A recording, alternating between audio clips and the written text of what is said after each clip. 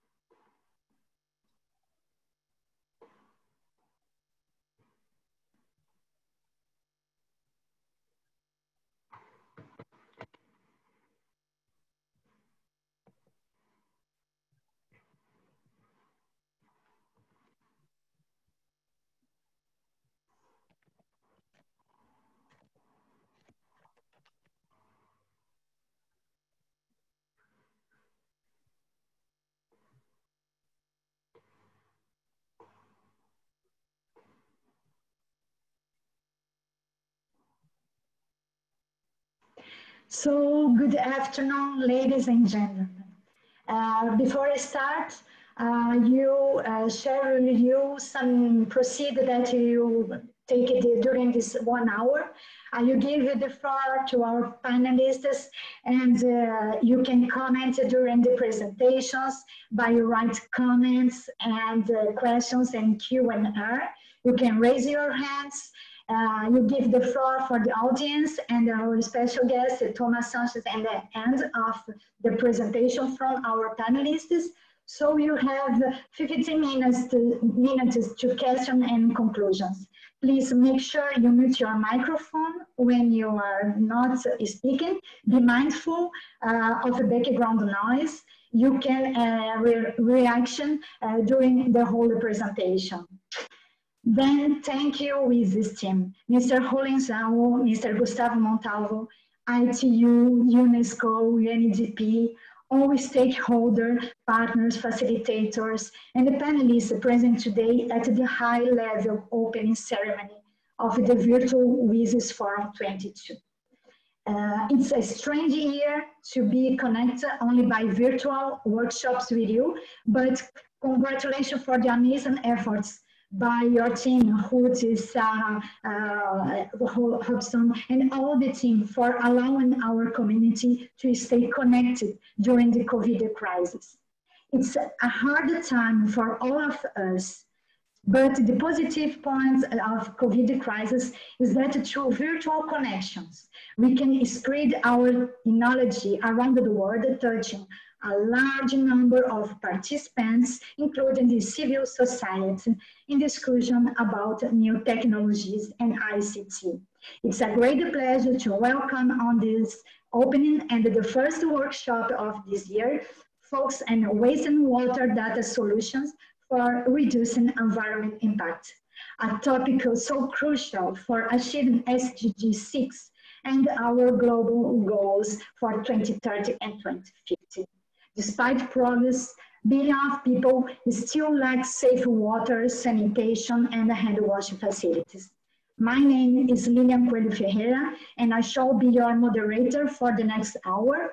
I'm co-founder of the NGO Womenvai, a platform of women and men, engineers and scientists in bringing innovative solutions for a sustainable planet using advanced technology as artificial intelligence, IoT, blockchain, sensors, etc. Project manager at Suez Group, and also represent French civil engineers leading SG9 at the Committee of Engineers in the Environment for the NGO World Federation of Engineers Organization, WFO. My focus is reducing greenhouse gas emissions, promoting gender equality, and sharing solutions to mobilize volunteers, entrepreneurs, and communities to accelerate the transition toward a more circular, united, and ecological economy. Today, I'm honored to introduce our four panelists. Mr. Stewart and Mrs. Stephanie Rappaport, co-founder from European Water Projects. Mrs. Elizabeth Venezia, PhD researcher and expert for the scientific area of Italian Minister of Education. Mrs. Sarah Melissa Leitner, a renewable energy expert from the German Development Corporation. Our first speakers from today is Stephanie Rappaport, Vice President of European Water Project, a French book author from the past 20 years. She has been an United Nations representative from the NGO Market Mothers Matter. And Stuart Rappaport, he president also of European Water Projects, an electrical engineer by training who worked for IBM and 25 years career in finance in New York, London, and Geneva. Please, Stephanie Stewart, you have the floor. Thank you very much, Lillian. Hi, everyone. I'm very happy to present European Water Project today, and I want to thank WSIS and everyone at the ITU for making this possible. My name is Stephanie Rappaport. I co-founded with my husband, Stuart, the NGO European Water Project, which aims to combat single-use plastic. Before we get into the heart of the subject, I want to tell you a bit about the story that led to the creation of EWP. We live in Divonne-les-Bains, a small French town of 10,000 people close to the Swiss border. In October 2018, our town announced a project to build a water bottling plant. The project was to bottle our town's mineral water into 400 million plastic bottles per year and send them to Asia. We were outraged by the sheer aberration of such a project, and we organized to fight it. With a group of local residents, we created a nonprofit named Stop Embouteillage Divonne, which translates roughly into Stop the Bottle Plant in Divonne. After an intensive fact-based campaign about the bottling project and its devastating impacts, our group became larger with members joining from all over the region. The campaign convinced so many people that Divonne's mayor ended the bottling project in September 2019. This victory was uplifting for two reasons. Firstly, it showed that when people engage themselves for the environment, we can make a difference. But there was something else. At the beginning of the process, people were mostly concerned about the impact of the traffic jam on their daily lives, a kind of not in my backyard reaction. But after gaining access to factual information and thinking about it, people started focusing on the more profound issues. One, the sustainability of the project as water supplies decline due to global warming. And two, the pollution induced by the production of plastic bottles, their terrible impact in polluting the oceans. Even people who have been using reusable water bottles and drinking tap water for years have become aware of how plastic pollution is destroying our planet. This graph shows that more than half the plastic Earth has been created since 2002. It means that more than half of it has been produced in the past 18 years. Can you believe it? And plastic pollution is on pace to double by 2030. Despite the acceleration of global plastic production, we've been slow to recognize that we're in the midst of a plastic pandemic. Plastic objects are so cheap and versatile that they have become part of everyone's daily lives. People no longer bother repairing them, they simply throw them away. So today, plastic is everywhere, in packaging, cars and clothes, in the Arctic, in the mountains and the oceans. All the plastics are not the same, of course. Durable, reusable plastic can be useful and difficult to replace. But in the past 20 years, single-use plastic has skyrocketed. Plastic packaging is now routinely used in the food supply chain. Have you ever wondered how much damage buying innocuous organic basil leaves in single-use containers can do to the planet? All objects made of plastic pollute the environment at every stage of their life cycle. At the production level, 99% of plastic is made of fossil fuels, which contributes to greenhouse gases and climate warming.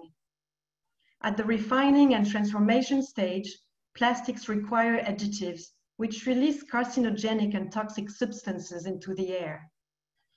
The next stage is the use of plastic-based products, which also release chemicals in the environment. How we dispose of plastic at the end of its life is also a problem. First of all, there's a very low rate of recycling worldwide. Only 9% of the 9 billion tons of plastic waste is recycled globally. And when it is not recycled, 79% is buried in landfills and 12% is burned, which again releases toxic molecules in the air, water, and soil. At all those stages, exposure to these substances have been documented to cause many illnesses, including leukemia and cancer. Unfortunately, we can't escape plastic as it is in the air we breathe, the water we drink, and the food we eat. No wonder recent research shows that we ingest 5 grams of microplastics a week, the equivalent weight of a credit card. And by the way, we ingest more microparticles of plastic when we drink from bottled water than from tap water. SDG number 3 is good health and well-being. Isn't it urgent to tackle the plastic crisis to protect our health on top of the planet? One action that can easily be taken to decrease the plastic pollution is to tackle single-use plastic. Because they are avoidable and make up a huge amount of the plastic waste found globally, we are focusing on a single-use plastic water bottles, and the figures are scary. 1 million plastic bottles are produced globally every minute. A 20% increase is forecasted for 2021. A third of plastic waste enters nature and pollutes the earth, rivers, and oceans. A third of the plastic waste found on beaches is plastic bottles. And to make a 1 liter plastic bottle, you need 100 milliliters of oil and 2 liters of water. I'm now going to show you a short video to put this further in perspective.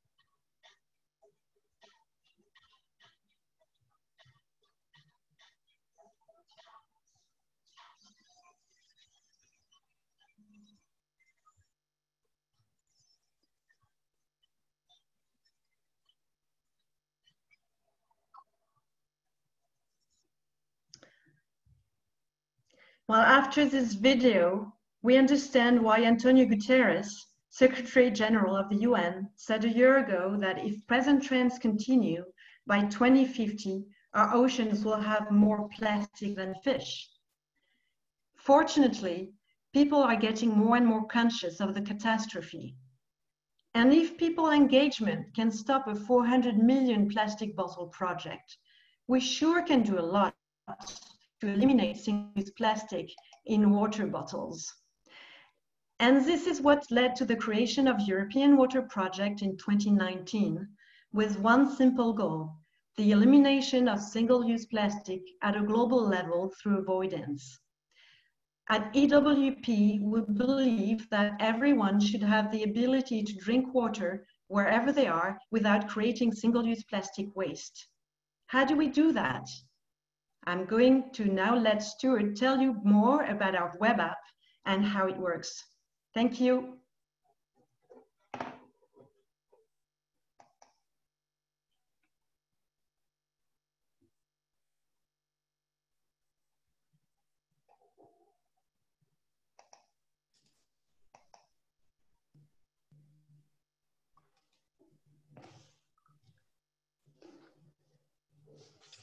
Thank you, Stephanie. I'm going to talk more in depth about the web app and its concept. So the idea behind EWP's web app is really quite simple: enabling individuals to locate the nearest water drinking point to refill the reusable water bottle. By using the app, people will be able to stay hydrated with high quality water.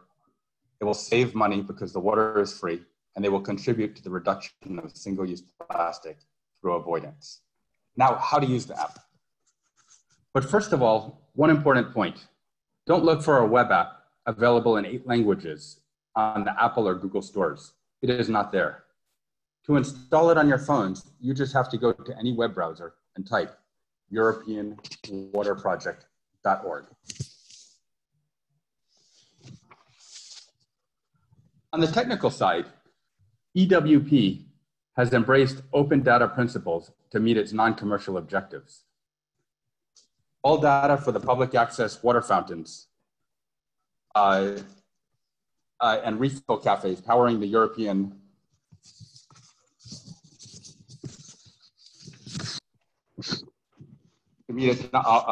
is freely accessible by anyone under standard Creative Commons licensing.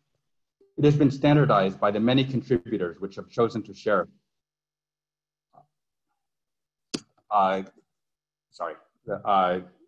It has been standardized by the many contributors which have chosen to share data about water access points.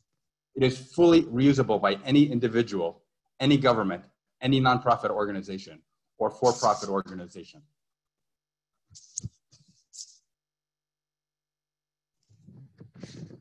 Once you go on the page with your telephone, you can decide to be geolocalized or just type your address, and you will see a map with blue dots for fountains and orange dots for cafes.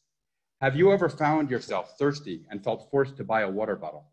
In these pictures, we see 3 screenshots of different zoom levels. On the left is a general view of Geneva, Switzerland. In the middle is a localized view of the United Nations area with 5 distinct blue dots representing fountains. And if you click on the top dot, a picture of a beautiful fountain in Geneva's botanical garden will pop up.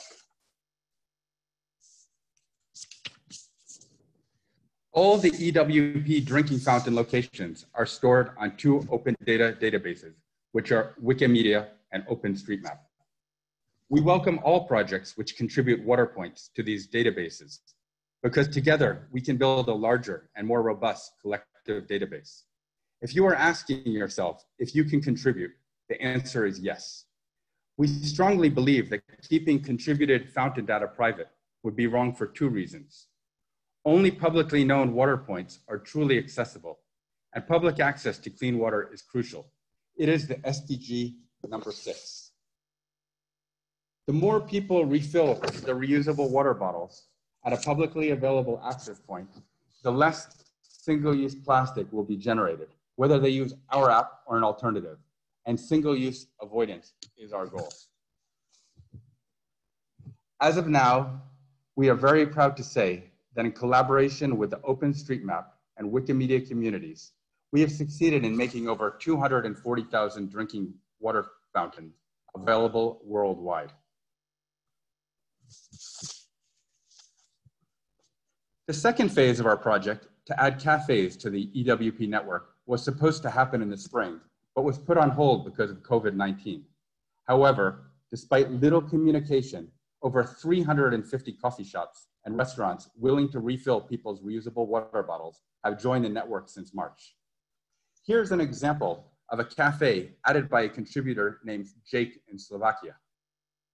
In recent weeks, dozens of coffee shops have been added on the EWP app in England, Wales, France, and Slovakia. They have been added by individuals who are strongly engaged in the combat against single-use plastic. As you can see, we are called European Water Project because we are, for now, a bit more focused on Europe. But the app works everywhere in the world, and individuals from anywhere can contribute data and pictures of public access water fountains. Here's an example of contributed water fountains in Rwanda by people we have never interacted with. They show up in our app. This demonstrates the value of openness. Our app has been available since January and has already been tested by individuals in 30 countries. We don't have data on conversion rates, but we believe it has been very low so far given the COVID pandemic. European Water Project is also very new, so it will take some time before we become well known. We would appreciate it if you would try the app and give us your feedback. Here are the 3 conditions that must be met for a project to be successful. We need your help to achieve them. Relevant stakeholders, governments, local communities, private establishments need to engage themselves. They must give public water access to individuals to refill the reusable water bottles.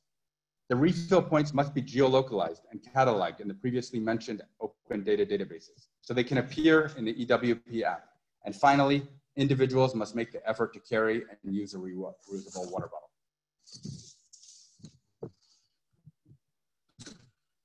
What are European Water Project's 2021 goals? Work with relevant stakeholders to add an additional 50,000 water points into the open data databases. Continue to enhance the EWP web app. Make our web app available to all NGOs fighting single-use plastic. Support actions promoting the installation of drinking fountains in public places.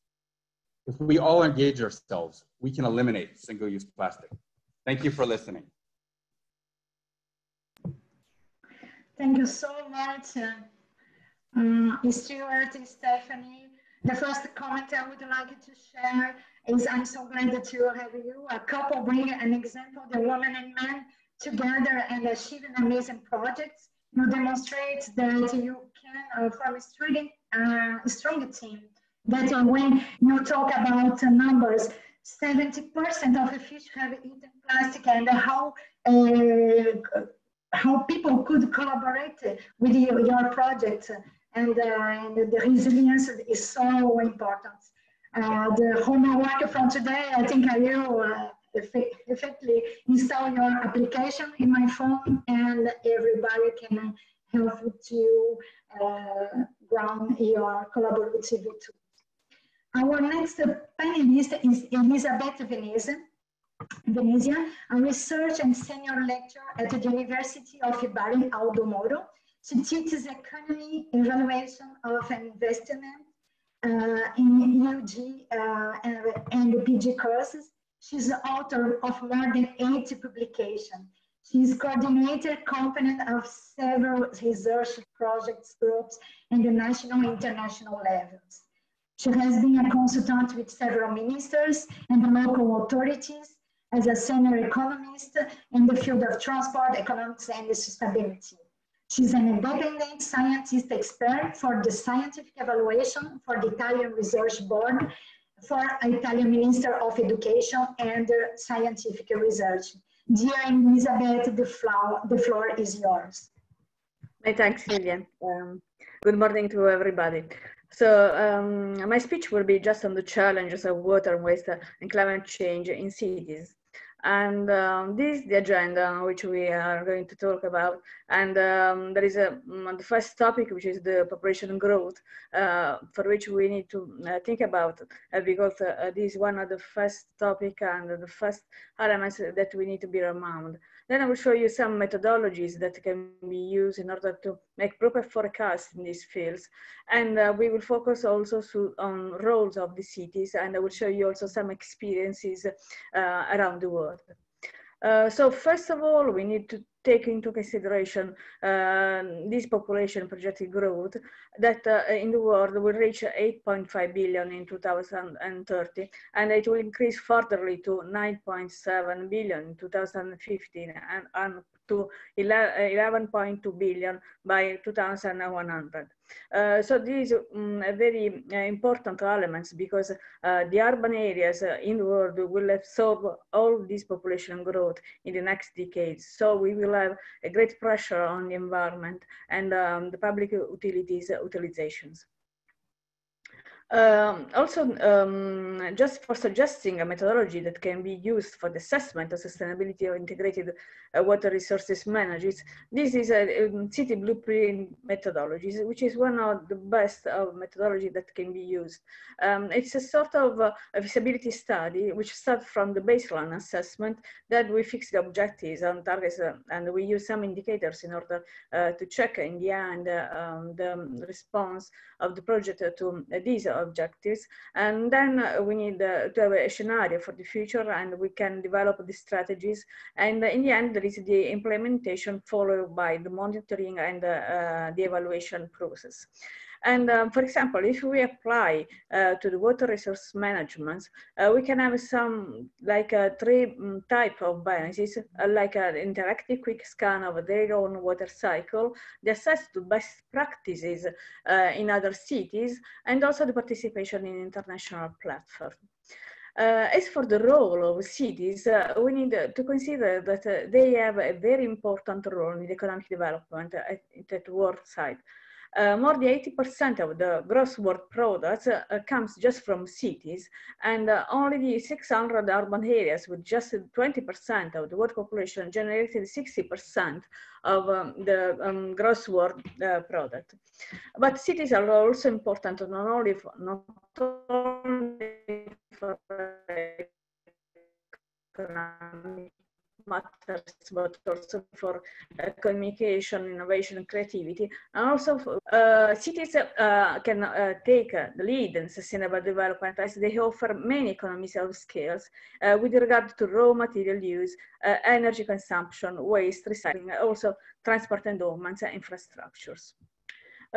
Cities also create an enormous pressure on water supply, solid waste recycling, and wastewater treatment. So these are some of the bad effects stemming from the growth in population, and because this has also the pollution and also on the natural and the built environment, including soil, air, and water pollution.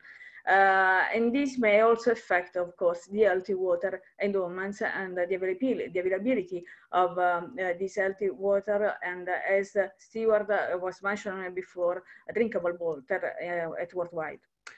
Just to give you also some indication of megatrends in cities, we need to think about that the urban areas in the world will absorb all the population growth, as I mentioned before, and overall the world population is expected to be 67% of the urban in 2050.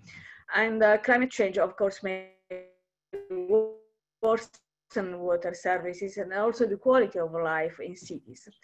Water withdrawals tripled over the last 15 years, and in 2030 there will be 40% of the supply shortage of water. As for sanitations, as Lilian was mentioning in her introduction, currently 2.5 billion people are without improved sanitation facilities. And also we need to bear in mind that currently 3.4 million people, mostly children, die from waterborne disease every year. And finally, water-related hazards account for 90% of all the natural hazards. This is a map that can show you all the action which are enforced actually with regard to circular economy and to sustainability. And there are, these are just examples of course and answers with the precise comments on some of these. And as you can see, there is a very huge positive perception of these problems, and also there is a big action around the world.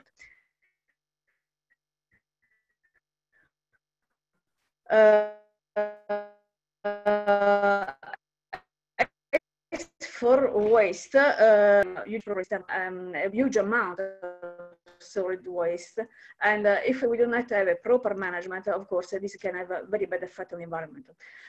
We all know that plastics easily enter rivers and ultimately oceans. Recently, 275 million metric tons of plastic waste has been generated in 192 coastal countries, and more or less 1.7 up to 4.6% of this plastic enters the oceans. So we need to force the cyclings because this can bring us to have a substantial resource savings. With particular regard to solid waste data, I have to say that they are quite unreliable because they are not properly monitored.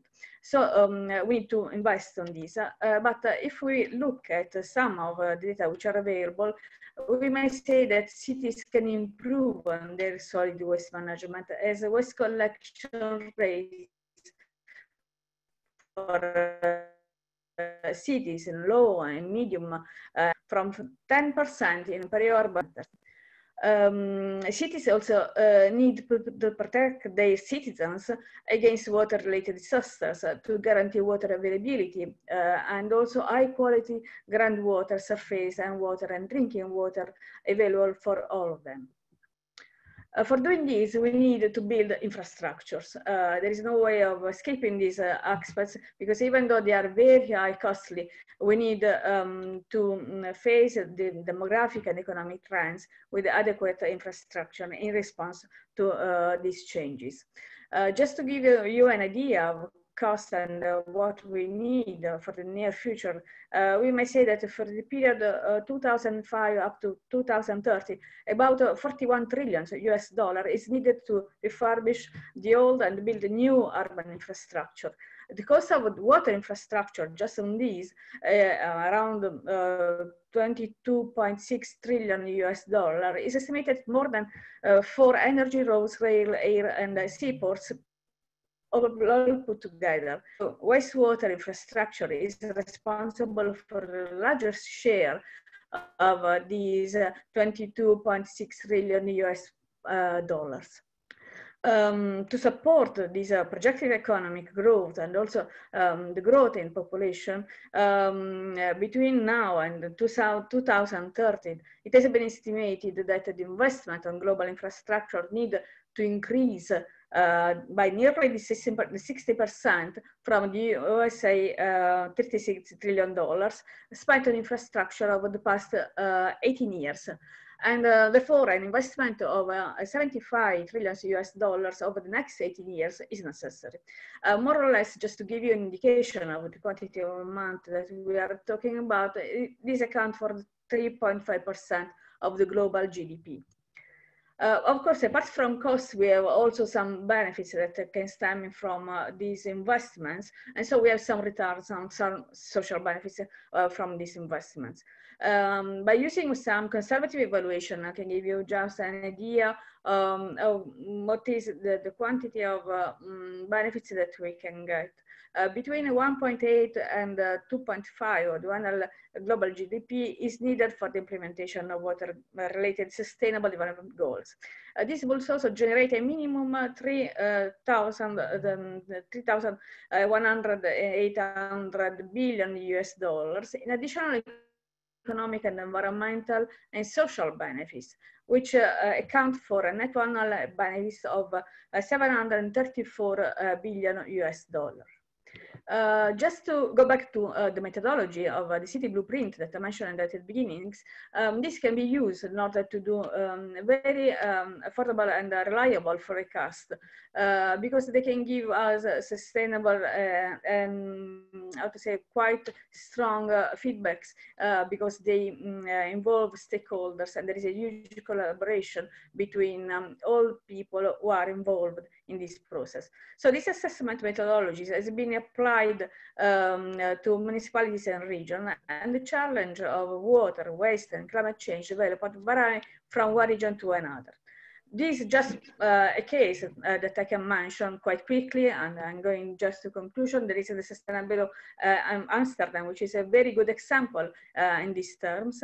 And what I may suggest is that according to the most recent indication of the European Commission, smart cities are cities that focus on ICT, energy, and transport.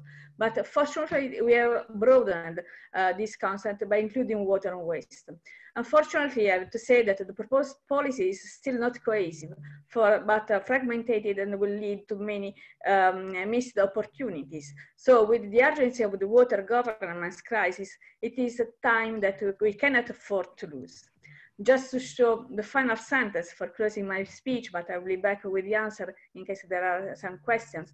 What we can do today can improve all your tomorrows. And this is a quote from Ralph Marston. And I think that we need to be around this sentence in order to improve our impact on stemming from our activities from the future generation. Okay. Thank you so much, Elizabeth. I'm so glad you accepted this invitation, because it's so important to understand also economists and how the provisional and the impact in the analysis from ICT and how it could impact cities and environments. I'm sorry, a lot of questions arrived, but you talk after. But you introduce our next panelist, Sarah Melissa Leitner. She's a renewable energy expert currently working in Rwanda for the German Development Corporation. She has experience in designing data solutions for policymakers and the donor programs in the off-grid energy sector, and has explored digital approaches for encouraging e-waste collection and recycling. Please, Sarah, you have the floor.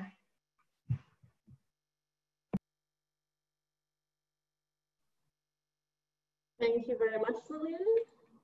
I'm very happy to be with you today. Thank you for the invitation. Some of you may ask why someone working in renewable energy is actually participating in a panel on waste and water. Actually, I've also been looking a little bit into the waste sector through my work, particularly as... Talk louder. Let me get a microphone. Particularly into an area which is becoming of increasing importance for our growing information society, namely e-waste. So what I would like to do today is to talk a little bit about a circular economy for e-waste, what challenges we face, particularly in developing and emerging economies, and how data and digital tools can actually help us overcome some of these issues. So as most of you will be aware, with our growing information society and also with the increase in purchasing power around the world, we're seeing a higher consumption in electrical and electronic equipment, which one day will end up being e-waste. According to the Global E-Waste Monitor, we're actually expecting to have about 52 million tons of e-waste next year, which is about 6.8 kilograms per person. Now, in general, one may expect that this is more of an issue for industrialized nations, but in fact, studies have shown that the consumption of electrical and electronic equipment is actually increasing more strongly in countries with very low and low purchasing power. So in the end, developing and emerging countries will be facing the same issues as all the other countries in the world on this topic. But there is one difference which we need to consider when looking at this issue of e-waste and recycling. When you're looking at e-waste in developing and emerging countries, unfortunately, the waste often does not find its way back into the circular economy we would like to have. very often the products that are bought are either thrown out with the household waste because consumers are not aware of the dangers associated with it, or consumers actually give the products to informal scrap collectors and recyclers.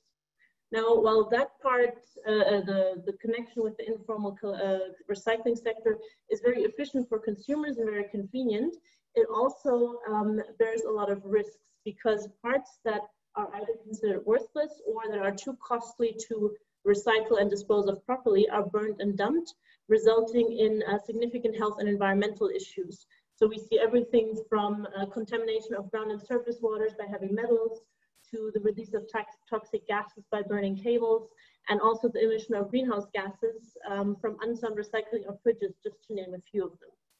Now, digital solutions and data can actually help us get to the circular economy and improve the e-waste recycling. And for this presentation, I'd like to specifically focus on this connection of how can we get e-waste from the informal collectors back into the proper recycling channels. Apart from the health and environmental risk that I've already mentioned, the other thing that we need to consider when looking at this is that the informal sector is also the main source of income and employment for millions of people around the world. So if we really want to achieve the sustainable development goals and keep with that spirit, we cannot leave these people behind. So the question is now, how do we actually ensure that we integrate the informal sector into the circular e-waste economy? There are different approaches of doing it. Some people would say we should use legislation to address this problem, but often this has proven ineffective because the informal sector is very good at circumventing this legislation. Others might say that we should maybe try and integrate consumers more, give them more responsibility, inform them about the issues, but at the same time, consumers are getting more money than they would normally get for the e-waste, and it's just a very convenient solution for them to give their e-waste to informal recyclers. So what we've been doing at GIZ is we've been looking at this issue as well, and we started a pilot project in Ghana, which is facing very similar issues. The project started was implemented between 2018 and 2019, and was looking exactly at this issue of how we're going to get the e-waste back into the formal recycling channels. And we wanted to try the approach of using a digital incentive and payment scheme for the actual e-waste collectors or the scrap collectors. The project is funded by the German Federal Ministry for Economic Cooperation and Development. And as you see at the bottom, we were working on this project with a lot of different institutions, both local and international. So the idea behind this project is basically to give scrap collectors a different channel, a different place to deliver their e-waste. We were specifically looking at cables, particularly copper cables. And the idea was for the scrap collectors to basically give or deliver the cables to our local collection partner, GreenAd, who would then weigh the cables, assess their quality, and would pay the collectors according to the quality and quantity of cables. From there, the cables would then be brought to our local recycling partner, City Waste Recycling, and they would then recycle the cables for us. Now, for the scrap collectors to actually participate in this, obviously the incentive was one of the key things to take into account and to get right. And the incentive is based on the market value of copper cables, plus an additional service fee for the collection and the delivery of the cables to our collection point. And this resulted basically in a price that was slightly higher than the price collectors would get normally for these cables, and hence encouraged them to actually participate. Now, in terms of the IT solutions that were used in this project, we're using two different IT solutions. One was we used a software to actually document and track all the transactions. So as soon as cables would enter the collection point, we would record the quality and the quantity of cables, the amount of money, the incentives that would be paid, how they were paid, and also to whom the money was paid. And this kind of digital tracking really helped us to improve the transparency and the tracking of the material and financial flows, which is actually quite crucial because nowadays, 80% of the e-waste that's being collected actually goes undocumented. So we have no idea where it's going, and even if it's disposed of in some sort of proper manner. The additional advantage of this system is actually that we're basically formalizing the relationship with informal workers, which also has a benefit for them and for us in terms of tracking. The second sort of digital solution, which is quite common in developing countries, is actually mobile money. So all the payments made to the collectors were made through a mobile money platform. Apart from providing that additional transparency and additional digital paper trail, if I may call it that, it also allowed us to avoid the security risk associated with having a lot of cash on hand to pay the collection incentives. And it also helps us to avoid corruption, fraud, and also tax evasion. So the project itself was actually quite successful. So over 10 months, we were able to collect just over 27 tons of cables. We had more than 1,300 transactions. And through these transactions, we were actually able to reduce the cable burning in the greater Accra area where this project was implemented, which resulted in a significant reductions of emissions. So this is obviously only a pilot. What we're now looking at is how we can learn from this pilot, adapt the pilot, and then also implement it in other countries and also for other types of e-waste.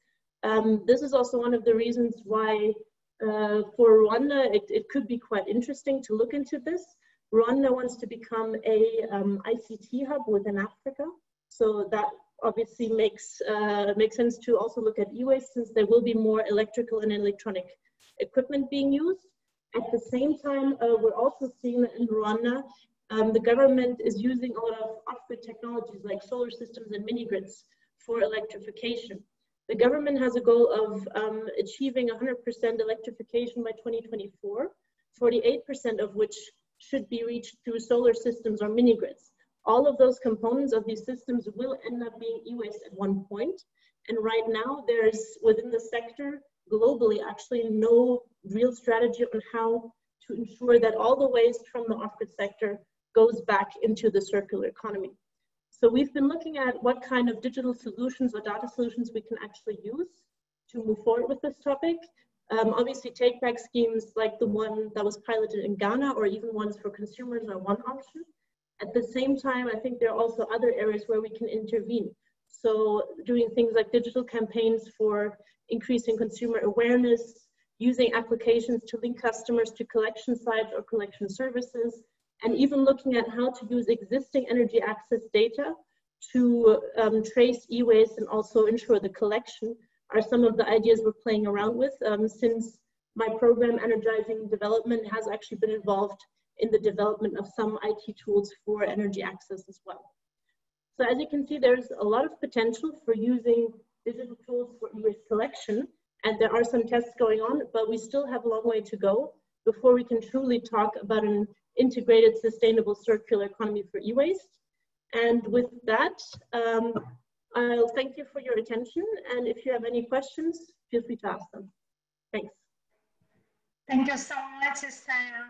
And we have a lot of questions around. Just before Thomas, give me just 1 minute that you have Batista Rochette that would like to ask something. You have the floor, Batista. Please short question, a short answer that Thomas would like to talk to. Okay, hello, thank you everybody for the wonderful presentations.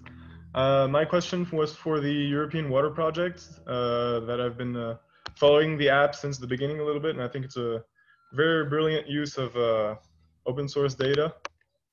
So I was wondering if the EWP could tell us a little bit about how they finance their activities. Thank you. Thank you for the question.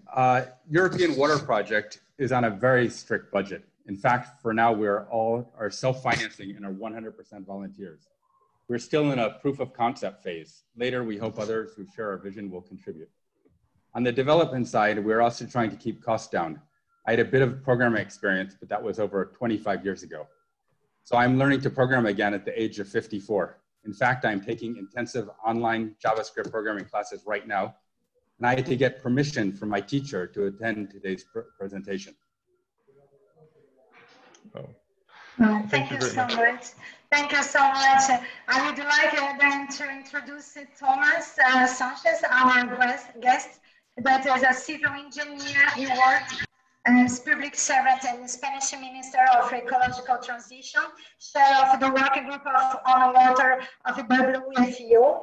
He's considered an expert in topics related to infrastructure, fund and planning and water management. Please, short presentation, but thank you to be with us today. Thank you so much, Lilian. Hello to everybody. From the WSIO, we support and wish many and very good fruits to this WSIS Forum 2020. We, the practitioners of the engineering, need the advances of ITCs for better and more effective water and environmental management. The technology obtained through the work of researchers and applied by the engineers is one of the most important accelerators to achieve the challenges of the SDG 6.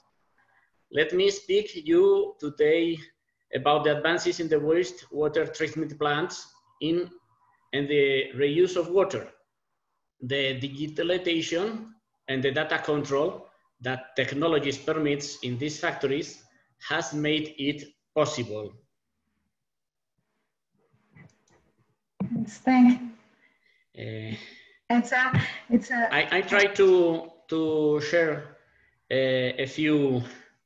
I think that you have a few pictures. Very briefly. If you can introduce more without a screen, because we cannot do it at this moment. You have only 10 minutes, and for the question, could you develop your? Okay. Good. I don't think. Wait. Thomas, could you continue to speak a little more? Oh yes. Just you have 30 seconds if you wanted to say that something, but 30 seconds, please. Excuse me. No, don't. So, if you can see my paint. Well, today we are currently the new trend to have not only wastewater treatment plants, but also biofactories. In a biofactory, the resources that we do not generate waste or impact on the environment, do not consume fossil energy because they produce their own energy to function. They transform the waste into resources. With water, with the Negerkali, the energy, and also transforming waste. The apps and the digital resources will be very important to connect to the reuse of water and the sludge, and also in the energy. Also, these biofactories take care of the air. They protect biodiversity, and they introduce a new concept, a value share with the neighbors, with other industries, and with investigators. This is a very good sample in Santiago de Chile. They are producing 485 cubic hectometers per year of treated wastewater, and they are producing also electricity and natural gas. You can see for a medium city. Great. And also another practical in the Segura River, the most polluted river in Spain, with the reuse plan of water, they have reached the restoration of ecology in the river. And also, this is a very good sample. Thank you so much. Thank you so much, Thomas, to introduce this topic, so important too. You have a lot of people that would to share information with us, so that I would give the floor for, wait, Alireza Yari, please, you raised the hand.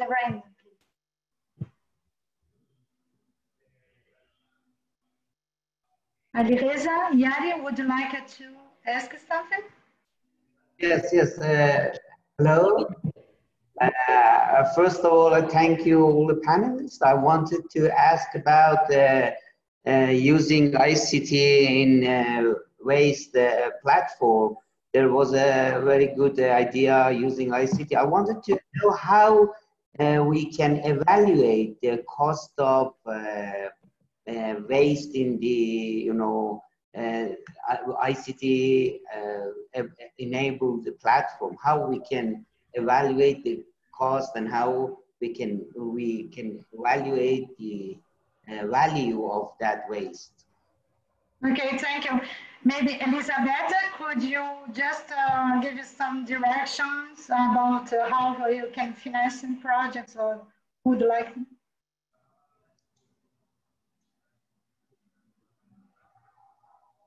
Thank you, Lilian, and thank you for the questions.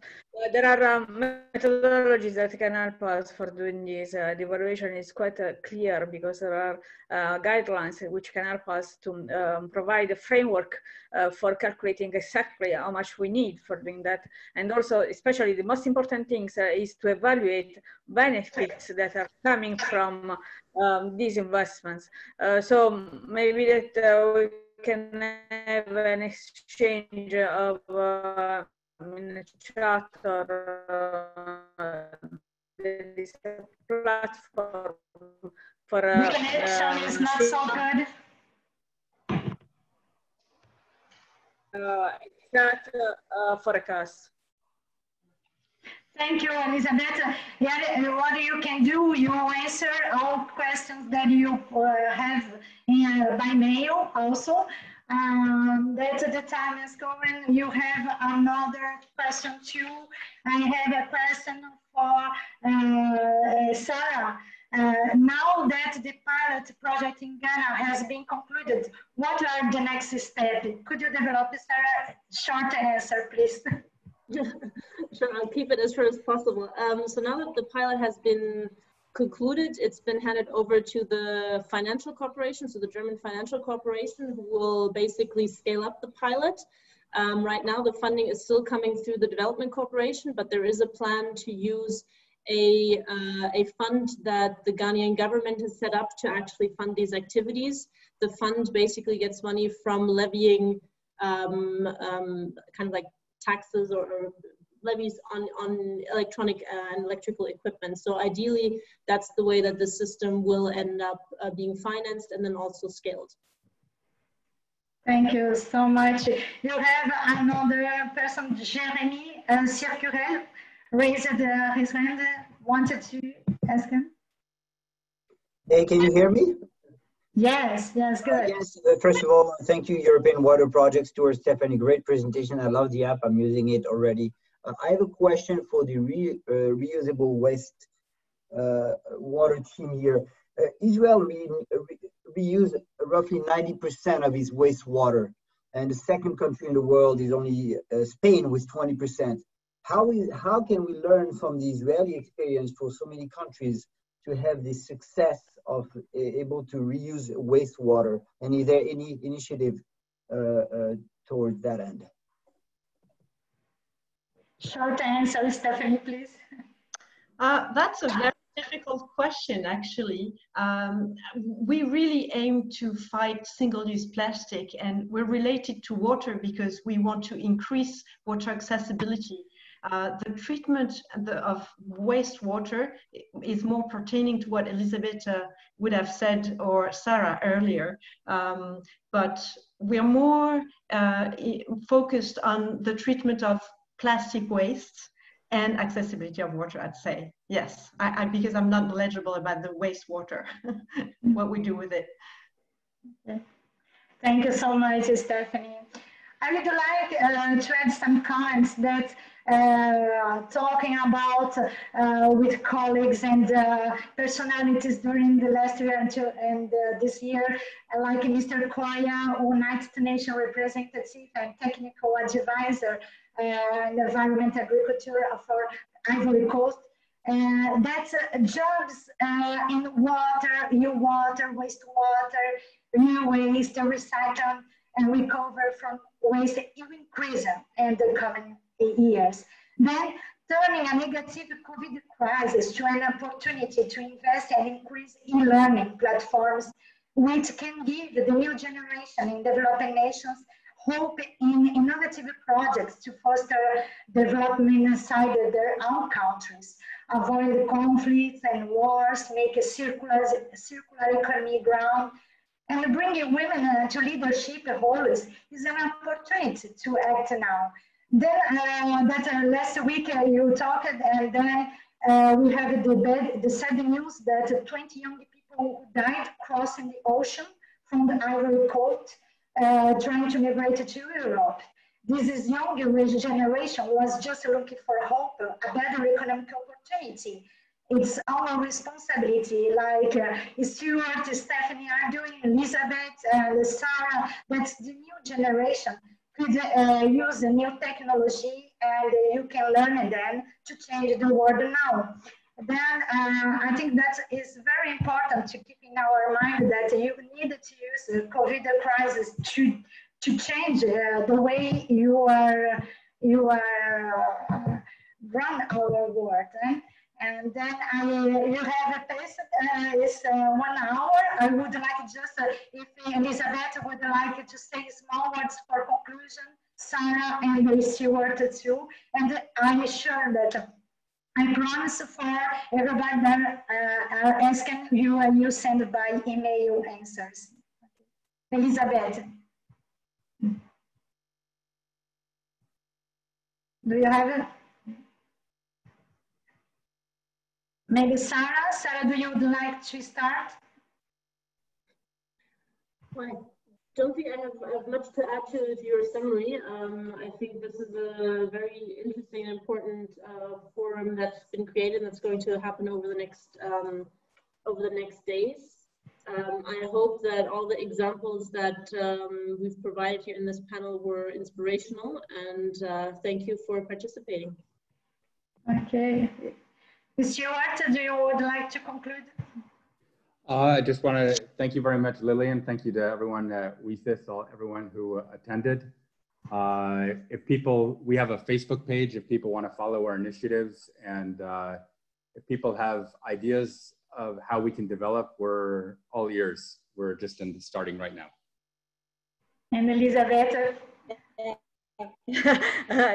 Thank you, Liliana. I would like to thank you really so much for involving me and also the others panelists for today. And it was a really important occasion for us for sharing our ideas. And for sure, we will be available in the near future for all of us who would like to share again ideas and comments on what we are doing. I think that all of us can gain from the comparison of ideas, and we can grow all together.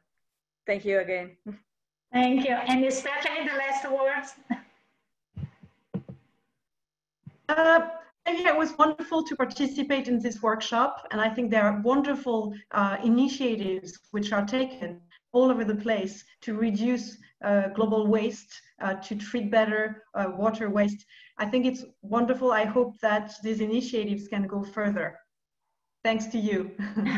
Thank you so much, speakers, audience. I hope you enjoyed during this first section of the workshop. And we will follow during this month and until the end with this. And you are here to answer all questions during this period. Thanks so much. And then say goodbye. This is the next workshop to meet you together. Keep safe.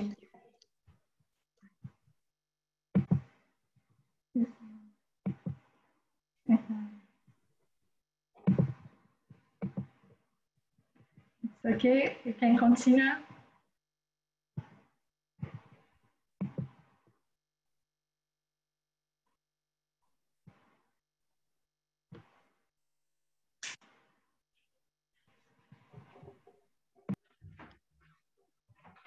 Laisse-moi.